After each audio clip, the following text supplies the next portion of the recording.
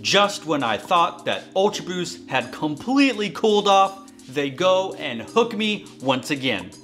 With what I can surmise is a European-only release in women's sizing, UltraBOOST is back at it again with the UltraBOOST Suede and Leather Gray and Mint colorway.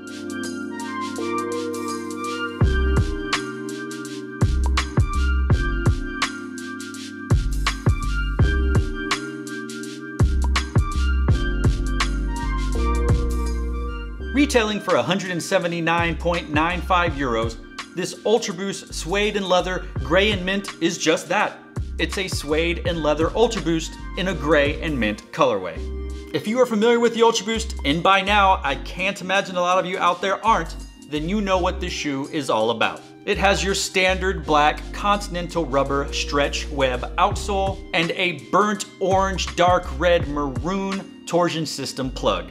It's on your standard, thick, comfortable, bouncy white Boost midsole, and your one-piece Primeknit upper is basically constructed the exact same way with a little bit of differences for this special Suede and Leather colorway.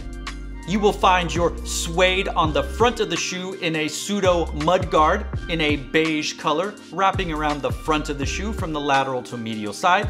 And it returns in that same colorway on the back of the shoe, taking place of the heel cup, heel counter, with an aqua blue colored UltraBOOST debossed into the suede. You will find a darker gray suede on the back of the shoe, leading from the heel cup, heel counter to the top of the back of the shoe.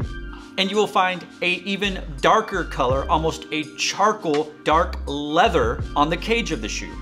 The three stripes are in that mint colorway, which can also be found on the lace tips or aglets of your flat white laces. On the front of the shoe, outlining the toe box area, you find a different shade of gray tape, and this is on your one-piece Primeknit upper, which towards the front of the shoe and the sides has a honeycomb-like pattern with perforations or speed holes. And then towards the back of the shoe on the sides, as well as on your tongue, it transitions to a different mesh-like pattern, also with speed holes. On your white tongue, you find the return of that mint colorway on the tag, where you find the Adidas trefoil logo and Adidas branding in that aqua blue.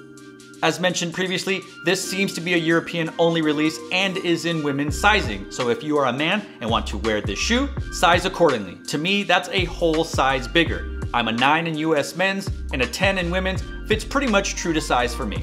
They've released 3 or 4 different colorways of this suede and leather pack, and they're okay, reds and blues and blacks, etc.